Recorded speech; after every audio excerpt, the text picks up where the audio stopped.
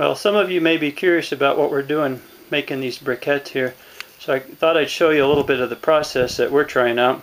First of all, what we do is we take some of this oat hay.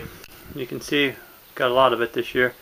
We're taking some of this last year's oat hay that we probably won't feed to the cows, and then we take with in small quantities we take the electric lawnmower we have here and we shred it into smaller tiny pieces, and then we mix half and half has been our recipe so far with sawdust we have here from a local woodworking shop, and we mix that half and half, and we've been putting it into this tub here and then covering it with water, letting it soak overnight, so mainly for the hay particles to get really soft and where they'll break apart.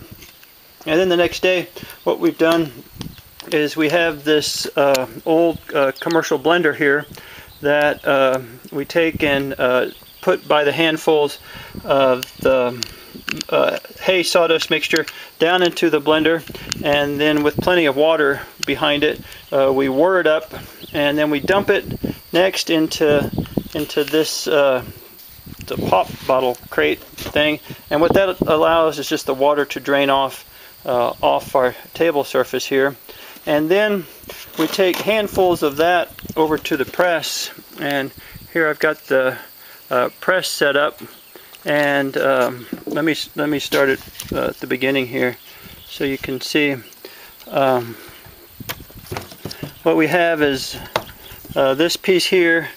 It's just a flange with a half-inch piece of pipe on it that'll make the hole up through the center of the briquette, and then we have our mold, which is just a piece of 4-inch PVC pipe with some drainage holes drilled into the side. So we set that onto the press, and then we just get handfuls of this wet, kind of like mash kind of stuff, and it's just the pulverized hay and sawdust, and we've just been putting it down into the mold, and haven't quite come up with a quantity or amount that works, but we just been putting in about 3/4.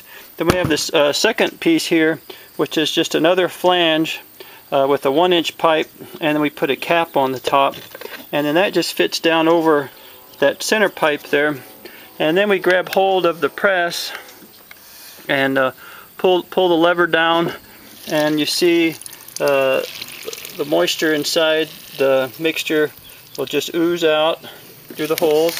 Then we raise up the press again, and we take a little wooden block, set down in there, and then we press again and squeeze out more of the moisture, water inside, and then we kind of come up and do it once or twice more. Then we raise the press, and then I've got these two little blocks. I don't know if I can do this single-handed here. We'll try. But bring the blocks closer together, just on the edge of the PVC there, and we'll come down one more time with the press, and to eject the underneath, it'll push down our briquette. And then we'll take it all here to the table, and then if I can do this single-handedly, then we just press down on that center. This is tricky, do it one hand. There we go.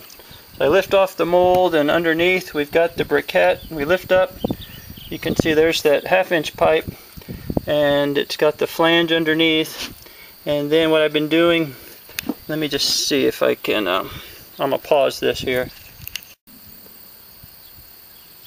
So what we've done then is we just take, and I've just been twirling that inside